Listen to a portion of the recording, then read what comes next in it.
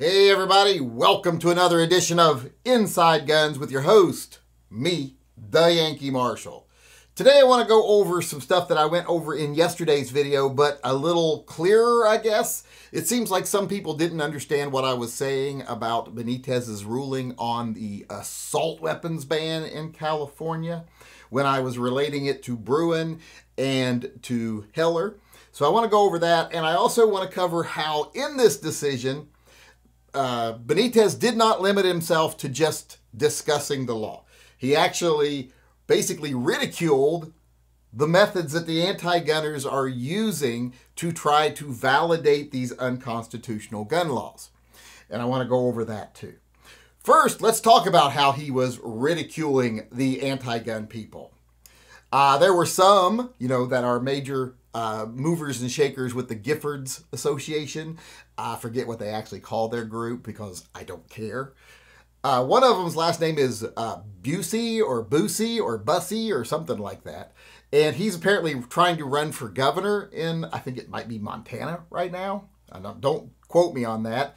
But he tore him apart, basically said, yeah, you had a position as an executive in a company that made mostly handguns, and I don't see anything on your resume that would say that you are an expert on AR-15s, or that you would even know much about them at all. Yet you're trying to present yourself as an expert witness and present your testimony as expert testimony when you have no qualifications. And that's common with the anti-gunners. They're like, I'm an expert because I know someone that was shot or my family member was shot. So now I'm an expert, so I can give expert testimony. That's just not the case usually. Usually these people they bring in as experts don't know anything about the subject they're talking about. And Benitez actually called him out by name on this in the ruling. So that was kind of funny. And a lot of people who are more aware of this Busey, Bussey guy than I am really thought that that was hysterical. And I agree. It's funny that he's calling them out. They don't usually do that. Another thing he called out is one of the other expert witnesses was citing studies trying to prove the effectiveness of AR-15s or the ineffectiveness of AR-15s in self-defense situations. And the judge says, you put forward these studies and you say, here's what they show. But then when you actually look at the study, it doesn't show what you say it shows. It's not even about what you say it's about. And that's an old tactic they use too. They use unrelated studies that have vague findings that are in no way related to self-defense or anything like that. And they try to present that as evidence, but they want you to take their word on it for what it says because they don't expect most people to read it. So it's a game. They're putting forward false information, telling you it's something else, telling you it's expert, verified information, and counting on the fact you're not going to read it. They're playing a game. And he called them out on that. That happens so often. And here's another thing.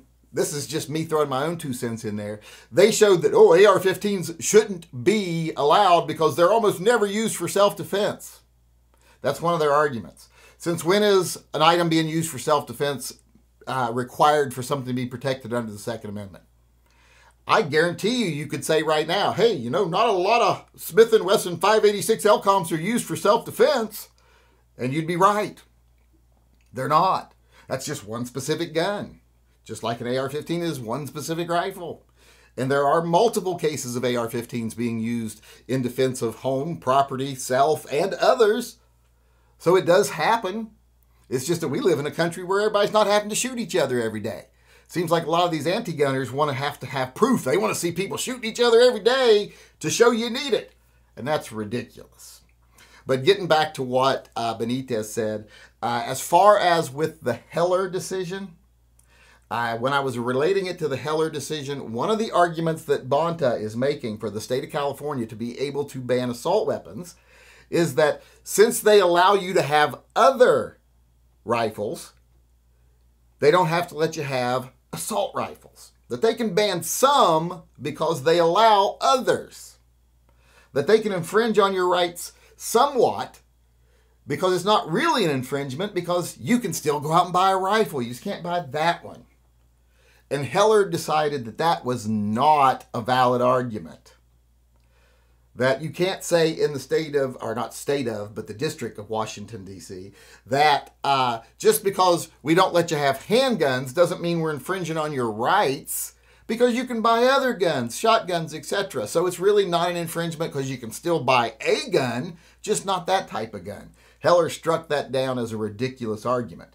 And Benitez pointed that out in his ruling. That's when he was talking about how saying that it's okay to ban ARs because you're allowed to have other rifles is like saying it's okay for the government to ban certain books if there's other books you can have. You know, you can read other things, you just can't read these books. That'd be like saying it'd be okay for the government to shut down Fox News because there's other news sources. So it's not really censorship if they're allowing you to hear from other things, just not this one. That was basically the whole principle of that argument. And it was a shaky legal argument from the beginning. It's just that a lot of leftist judges and lawyers were willing to accept it and look the other way and go, yeah, it doesn't make sense, but it's, you know, makes sense to me. So that's the only reason that ever stood. Heller got rid of that. And Bonta's still using it. He's still using that. The other big argument that they're using to try to validate the assault weapons ban, is, I'm going to get cramps in my fingers from this, is that the public interest outweighs the infringement from people not being able to have AR-15s. And how that relates to Bruen is in the Bruen decision, they clearly state that public interest is not allowed to be a factor, period. It doesn't matter if you can come in and say, oh my God, if people can buy stuff, it's going to be the Old West and we're going to lose, thousands of people are going to die. Doesn't matter. That's not an argument you can use. If you're so afraid that people are going to be able to buy ARs and they're just going to go on a killing spree, well then do what you can to make sure that doesn't happen, but you can't stop them from having the tools.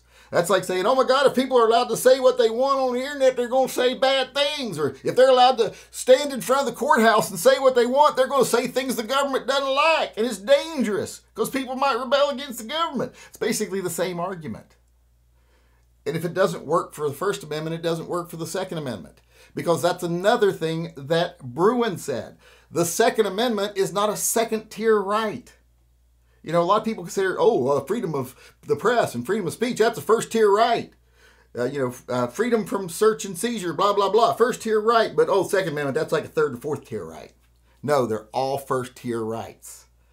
And you don't get to decide who gets those rights. You don't get to place barriers in front of that right for certain people. And you don't get to put obstacles in front of those rights for people.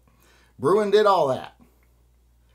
Yet Bonta is still trying to use all those arguments. The public interest, which isn't allowed. He keeps trying to use that. The whole, it's okay to ban some things because we let you have other things. He keeps trying to use that. Newsom and Bonta know what they're doing is unconstitutional. They know what they're doing is wrong and illegal, but they keep doing it because it satisfies the people who give them lots of money. The money is more important to them than anything. They don't care about citizens. If they cared about citizens, they'd be doing something about, the high crime rates among gangs and low-income minority groups, etc. They'd be working to solve those problems. They're not.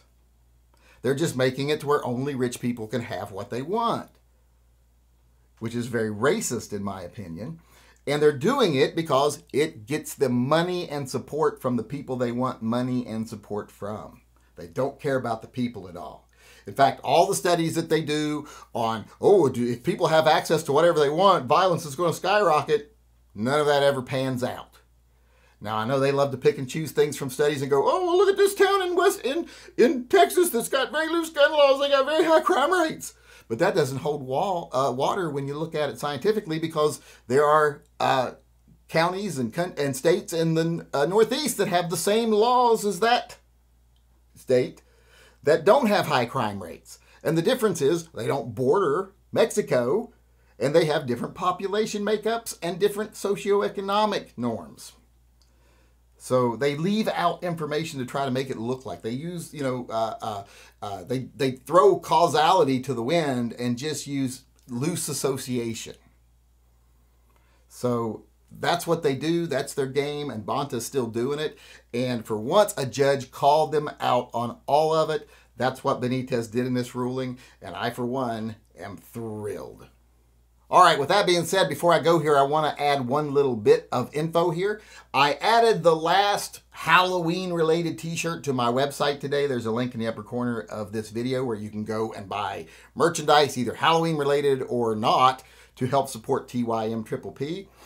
Today I added the one called The Things That Suck. Now, this isn't necessarily a Halloween design, but it does have a vampire on it, in case you wanted it for Halloween. So I wanted to get it up today so that people could get it for Halloween if they wanted to. So it's got a vampire, a vacuum cleaner, and a Kel-Tec on it. And the title, like I said, is Things That Suck. I kind of presented it like a game show, like a puzzle. And I did this kind of satisfy the Kel-Tec people that thought that High Point shirt should have been a Kel-Tec shirt. You know, the one I did, Monty Python one, that your mother is a high point and your father smelt of cosmoline. A lot of people thought that should be Kel-Tec instead of High Point, so I decided I'd do this shirt with a Kel-Tec on it just to make them happy. So go on over and get it. Or if you want to get another Halloween shirt, remember I did the one yesterday that is just a Halloween shirt. It's not got anything to do with guns even. It's just a Hall-O-Weener shirt, if you remember that one. So if you get that one, make sure if you wear it on Halloween to take a picture and send it to me, because I want to do a video of people wearing that shirt on Halloween, even if it's only 3 or 4 people, because I've only sold like 4 of them so far, I think. And even if half of you send in pictures, that'd be like 2. So if you do get it and you do wear it, do take pictures and try to make sure they're not blurry and send them to me so that I can do a video on that. But with that being said, I am out of here. I hope y'all enjoyed the show. I will see you all again on Monday. Until then, remember, always carry and stay safe till I see you again.